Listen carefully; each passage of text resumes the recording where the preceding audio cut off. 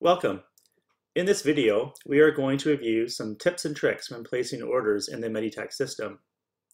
If you have not had any exposure to order entry in Meditech, please watch the Introduction to Order Entry videos first. We are going to start with some tips on how to make searching more efficient.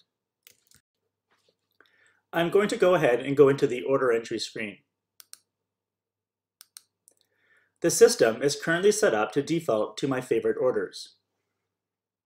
The search bar, as seen here, allows you to search for any orderable within the order catalog.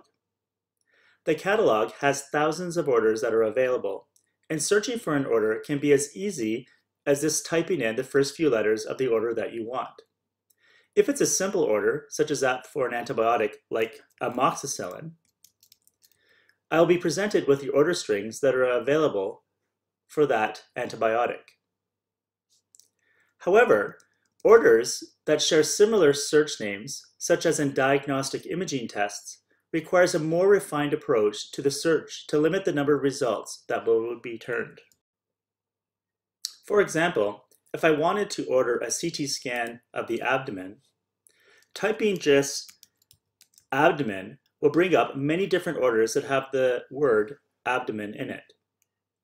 However, if I refine this search by first typing CT and then abdomen, my search results are much more concise.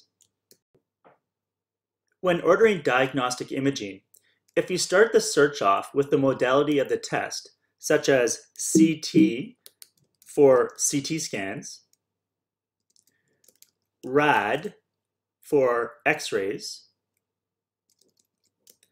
US for ultrasounds, and IR for interventional studies, you can then narrow the search down to that specific modality of test. For example, if I wanted to order an ankle X-ray, I can do so by typing in RAD, because I know this is going to be an X-ray, and type in ankle. The system will then provide me with search strings for ankle X-rays. I can further narrow down the search by typing in which ankle I want, the left or the right. As you can see, I am now only given two options for ordering the left ankle X-ray. Once you select the order that you want, always remember to check the little star beside the order string that you see here to save that order as a favorite. This way, next time you go into the order entry screen, this order will be listed as one of your favorites that you can pick from right away without having to search for it in the catalog. You can also browse orders within the order catalog by using the buttons that you see here. Clicking on favorites will bring up the list of favorites that you have selected. Clicking on the orders button will bring up a list of order categories to choose from. And clicking on sets will bring up order sets within the specialties available. For example, when I click on sets, I'm presented with a list of different specialties. If I select gastroenterology, it will list the order sets that are filed under that specialty. I can also search for order sets based on the frequency of how often I order them, as well as by the name. Clicking on orders will bring up the order categories that are within the system. If I wanted to take a look at orders that are available under pathology, clicking on pathology will bring up the orders that are available within that category. I can then select the order, such as the bone marrow, and if it's an order that I do quite often, I would select the star beside it over here to create it as one of my favorites.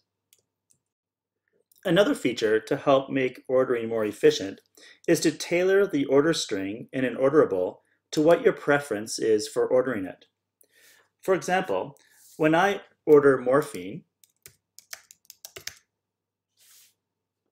and I select IV, the order strings available are listed here. I prefer to order morphine 2 to 4 milligrams IV every 3 hours. That order string does not exist. But what I can do is take one of these order strings, such as the first one I see here, and I can adjust the order string to what I normally order. Currently it has 1 to 2 milligrams. I can change this to the range of 2 to 4 milligrams. And I can change the frequency to every 3 hours. Now, if I select the star over here and I favorite this order, from this point forward, when I now order morphine, it will remember this order string that I like to use. I'm going to go ahead and submit that order.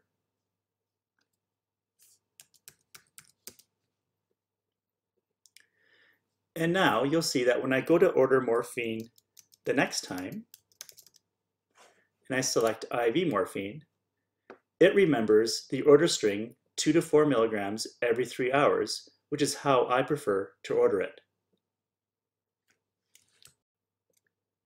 Another thing to keep in mind is that when I order something such as a single dose of morphine, 2 milligrams IV stat, when I select that, you'll notice that the other order strings available have now all folded up or disappeared. If I, in addition to this order that I have chose, want to give something in addition to that, such as a frequency dose rather than just a stat dose, if you select the arrow beside the drug that you see here, it will now bring up the remaining order strings available that you can still order. If I wanted to order in addition to the stat dose that I have here, I can select another orderable as well to go along with it. Here now I have the stat dose as well as a dose every 4 hours. Another feature to help make ordering more convenient is using the quick reorder function when you're in the patient's chart, as for example when you're reviewing results. If I'm here in the results panel, I'm reviewing the hemoglobin, and I recall that I wanted to reorder this hemoglobin tomorrow. I could go into the order entry and enter the hemoglobin order, or I could do it directly from this screen when I'm reviewing the results. To do so, I just click on the hemoglobin and do a right click, and it'll bring up a submenu where I can select Reorder Now or Queue for Reorder. I'm going to queue it for reorder because I want to review some more results before I submit the order. When I click Queue for Reorder, it's going to go ahead and order the CBC and put that in my basket for submitting once I'm done with any other orders I want to place. If I also want to order some more blood work when I'm reviewing the electrolytes here and I see that the potassium is high, I want to reorder a potassium, I can simply right click over the potassium, the menu once again comes up, and I can say Queue for Reorder. Once I'm done reviewing the results, when I go to the Order button, I can now see that under the Order Entry screen, I have the two orders that I have placed, one for the CBC and one for the electrolytes. I can click Save, enter my password, and now those orders are processed. Another efficient way to order is when you're in the patient's chart and you have the chart viewer open on another screen, or for demonstration purposes, you see that I have it beside the chart on the same screen, I can go ahead and do orders within the chart viewer when I'm in another area of the chart over on this screen. For example, if I'm in this patient's chart and I go into provider notes, and while I'm in the provider notes, I'm looking up some information on a patient, I can, while I'm reading this note, go over to the chart viewer on the right-hand side and click Orders and place orders on this patient at the same time. If I want to go ahead and place a CBC on this patient, I could go ahead and do so and place the order and then come back over to the other screen where I can continue on with the review of the patient's chart. Please keep in mind that when you're placing orders, you have the opportunity to review the orders before you enter your PIN number when you're submitting them. For example, You can see that I have several orders in the submit box at this time. I'm going to go ahead and put one more order in, D-dimer, and I'm going to go ahead and select submit to submit my orders. The system will bring up the pin box to enter your pin to submit the orders. However, you have the opportunity to edit these orders at this time by clicking outside of the pin box into this order summary box. You can now edit these orders if you want before you go ahead to submit them again.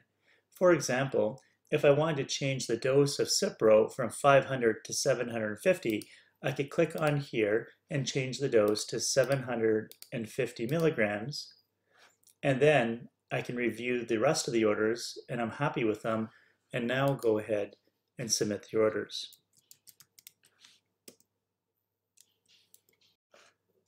One final way to help make ordering more efficient is using the convenience order sets.